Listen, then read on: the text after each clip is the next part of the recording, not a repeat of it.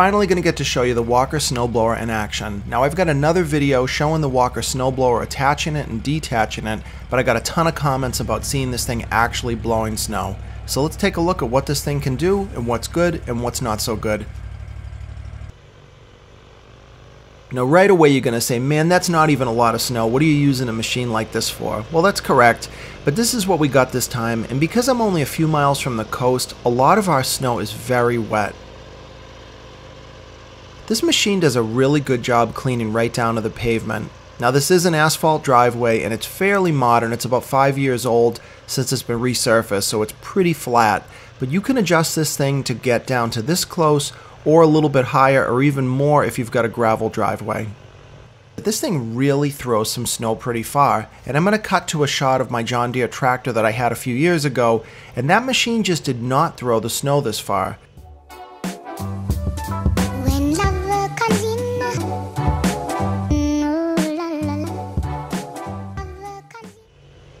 I like the fact that I'm able to shoot this snow pretty far away.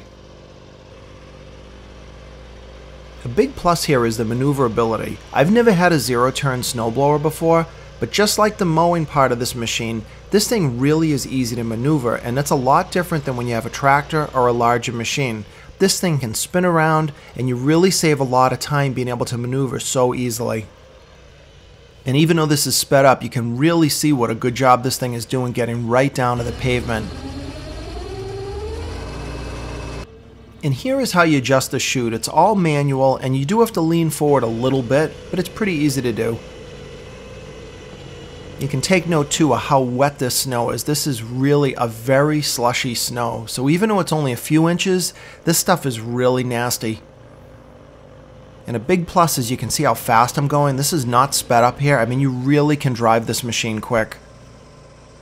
So everything was going great until right up to here. Now I am going up a hill and I'm pushing it, but you can see that the snow wasn't going in the machine very well. And then this happened. Everything froze in that chute completely solid. Now every snowfall is different, so I can't just say that the Walker Snowblower is terrible, but I think part of it is a design defect, and it's this guard right here. These little forks can catch on snow, and if you've got a really wet snow like I've got, they built up enough that I think that this guard was making the chute clog. So it's your decision on your own machine, but for me, I cut this guard right off and I pulled it out of there. So now I'm back in business, I'm blowing snow. One trick I learned about this machine is if you go too slow, the snow tends to get pushed along. Sometimes if I started to build snow up, I'd back it up and I'd ram it a little bit into the snow. Not super hard, but enough to give it a little bit of a push, and then you can see how far that snow was shooting out.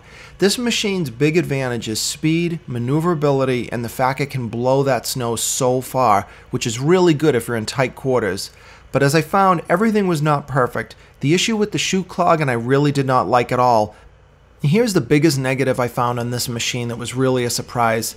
If you look where those knobs are on the tilt chute, see that ice and snow blowing out? Well, it's not that bad right there, but when this chute was turned to the right 90 degrees, the stream that was coming out of that hole fires directly in your face, and it's like getting a stream of ice water. And it got so bad at one point that I had to shut the machine off and then try to put my glove over it. It was a real mess, and that just shouldn't exist on a machine like this, especially where now I'm going to have to come up with my own fix to cover it up. So this wraps up the review. It is a good machine, and I do love the Walker as a lawnmower especially, so it's nice to get this extra use. I don't like the annoyances, but I'm still going to keep it for now. Thanks for watching.